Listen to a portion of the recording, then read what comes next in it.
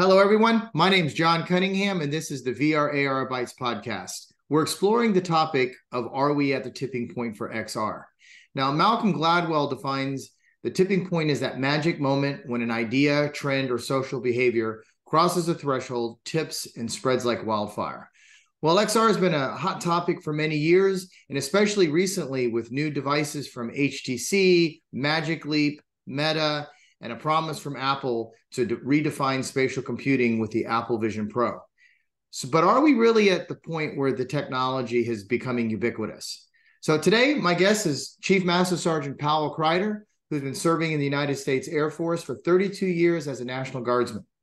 His rank is a Chief Master Sergeant, which is the highest enlisted rank that someone can achieve. And you can tell because he has lots of stripes on his uniform. And Powell is also one of the program managers for a program called MOTAR, which is a delivery, analysis, and reporting platform that's postured to become a one-stop shop for XR delivery for the Department of Defense. Now, Powell's background is as an aircraft mechanic, and as a senior mechanic trainer, he created a concept in 2019 for using augmented reality to guide aircraft maintainers to be more efficient to repair aircraft. Now, he called the initiative Maintenance, Operations, and Training in Augmented Reality, which is where the acronym MOTAR came from. And in 2018, he won a prestigious innovation program in the Air Force called SparkTank and got an initial grant to fund prototype development. Now, this MOTAR is now in the hands of the Air Force Rapid Sustainment Office and has evolved into a one-stop shop for augmented and virtual reality programs and is envisioned to expand across the Department of Defense. So I need to add today that Powell is not an official representative of the Air Force, and the opinions that he expresses in this interview are his own. Okay. Well, Powell, welcome to the VRAR Bytes podcast. Hey, thanks for having me. All right. So, hey, you've been working on MOTAR for a long time, and are you happy to see where your concept has gone? I am. I'm very pleased, of course, and thankful that we've been able to get as far as we have. We know with the work we've done. We and it is funny how the concept had to change from my original ideas to what it became, because when I was pitching the stuff originally, and trying to come up with it, I was thinking at the pointy end of the stick. I was thinking of the augmented reality on the flight line, getting it to the people, and I really thought that we were almost there. But then once I got inside the system and started working with AFWorks, we realized that while we were looking at the pointy end of the stick, we hadn't even cut down the tree to make the haft for the spear. Yeah. So we had to go back and start with the concept of a delivery platform to get there, to get to the point where we can actually get the AR VR content out to the individuals in the field that need it in a secure way, and in a way that allows for the airmen to be part of the creative process.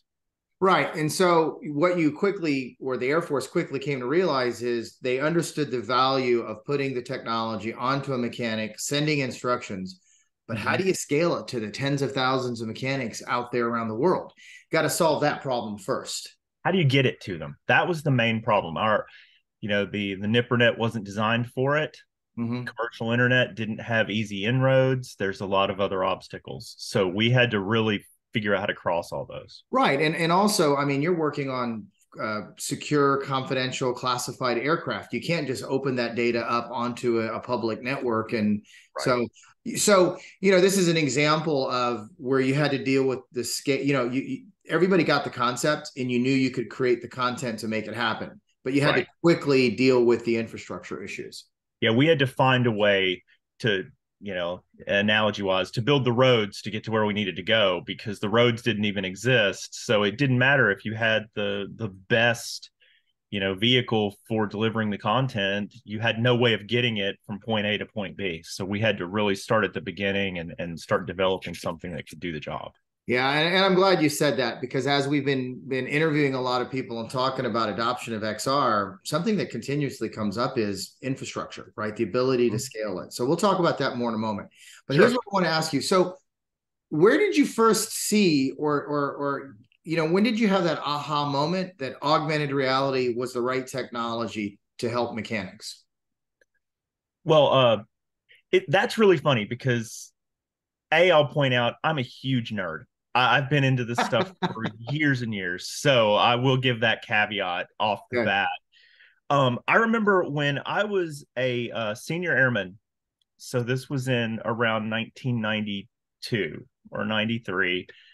Um, the C-17 was just being talked about. I was in a refueling squadron at the time, and we were actually at Edwards doing refueling tests for the C-17. And I heard a story from Boeing that we would be using virtual reality to train on the C-17 in 1993. I was already into it, and I'd read a book from a guy called Jaron Lanier, Dr. Jaron Lanier, that was about virtual reality. It was fantastic. I really got into it at that time. I was so excited that in a couple of years, we were going to have VR training for aircraft maintenance. So in 1992, 1993, you were convinced that this is going to happen. Yeah, I thought by 1997, we would have virtual reality training. We would be doing it. And also, around that time, when I get to the augmented reality side, there was a book by William Gibson called Virtual Light that was about like it heavily involved in augmented reality technology, which really put that on my radar from that point. So then, like, fast forward, and I had worked on lots of different airframes, and then my unit got C-17s, and I was baffled to find we still didn't have VR or AR training. So I started, now I was a senior master sergeant. I started hammering the belt, you know what I mean? Like pushing forward and going, why are we not doing this? And I went and presented it at every maintenance symposium, every conference. Anytime I could get in front of people with, birds on their shoulders, I started harping on it. And finally they just gave up and said, okay, do something, like here's yeah, go make something happen. So, and then luckily the SparkTank came along, and I was able to actually do something about it. Well, I think for the viewers here is, right now a lot of people are benefiting from the demand signals for the market for augmented virtual reality for training across aviation. You were one of the pioneers back here in the early 90s that said this could really help us, and you had to go through that whole. So you are a true pioneer in XR. Well, I'm a guy who thought about it a lot, and then really wanted to see it happen. Okay.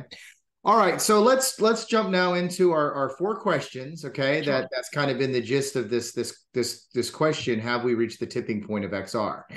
So Powell, what are the technology trends that you're seeing that are driving adoption of XR? The technology trends that are driving it that I really see are we finally have processing power and display power to get to where we needed to be. Like in the 90s, I actually have one of the old VPL visual programming language VR headsets from 1995. It doesn't work anymore, but I still have it. I'm never going to get rid of it. The refresh rate on that was not good. You know what I mean? The visual acuity was bad, but it showed what we could do. And it you know what I mean? It showed us what our future was. Now we're actually getting there. So as the technology begins to catch up with the vision, then we're able to, then it's moving the ball down the field, towards getting to ubiquitous XR. The problem still is that we haven't quite gotten to the point where the reality meets the promise for most people. Like that, and that's the thing. We're so close. We're almost there. So back on that topic, you're saying that the advancements in processing power in visual displays is absolutely a critical factor to driving adoption. It's the primary factor. Gotcha. Okay. Second, obviously we know that you're very focused on aviation, but besides aviation, what other industries do you see as the most likely adopters for XR technology? It's going to affect everybody eventually. I mean, I see, honestly, probably in the next couple of years, because we're going to need that one device, that iPad, that iPhone moment. Yeah. You know what I mean? That really tips it. And I think it might come from the same company. But we're going to need to get to that point, and then you're going to see it spread to, it's going to be ubiquitous. Okay. That Gotcha. point. And right now, like the major ones of course, my bias is towards the military training because that's what I know the most. Is we're going to have a lot of technical training. We're going to have probably tactical training that's really, I mean, there's already really good tactical training. That one was a direct outgrowth of the video game industry, so it was a lot easier to just for people to see and for people to understand and for people to actually get at the point with now. Yeah. But we're really getting there with all those other industries as well.